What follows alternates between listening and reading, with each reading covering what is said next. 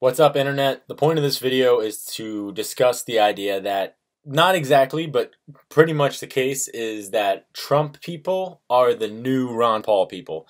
It's not the same group, so I'll get that right up front. I'm not saying it's the same group of people, but I am saying that it's the same type of belief and fervor of, oh, this guy can do it! This guy can really make a difference! Ah!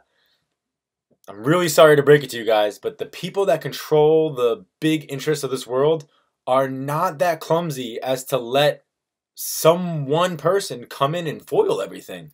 Would you gain all the power and money in the world and then ally yourself with a bunch of other really powerful people and then leave yourself vulnerable to a system called democracy that allows one guy to come in and somehow make a difference?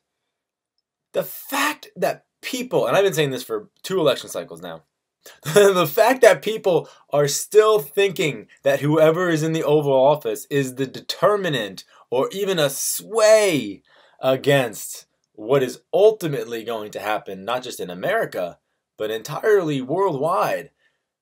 The control is not in the hands of the people. You can control your life. You can control your life to a great extent. You can't control the lives of your friends or your family. You can't even ask your mom or your brother or your sister, hey, could you please this? Could you please that? They're not going to always do it. What makes you think that a million or hundreds of millions of individuals are somehow going to have a collective vision and then impart that upon one man and then have that one man or woman take on the strongest individuals in the world, money-wise and power-wise, and then the fact that they're allied together and have been for hundreds of years?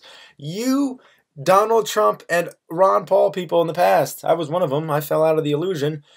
You can't keep thinking that somehow one person is going to get into power in any country and then sway it. The power change has to start from the bottom up. As long as we keep voting and thinking it comes from the top down, we're never going to get a change. You guys got to get it through your skull that your ballot is worth dick. Got it? All right, guys. Peace out.